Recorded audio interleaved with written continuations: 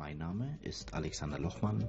Ich begleite dich durch dieses Schulungsvideo und zeige dir, wie einfach es ist, im exocad-Modul Model Creator ein digitales Implantatmodell für einen anschließenden 3D-Druck zu erstellen.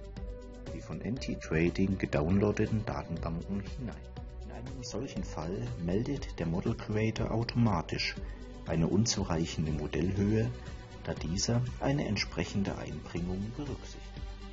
Und für die von NT-Trading gelieferten einschraubbaren zweiteiligen Modellanalogen eine sichere und rotationsfreie Indexierung geschaffen.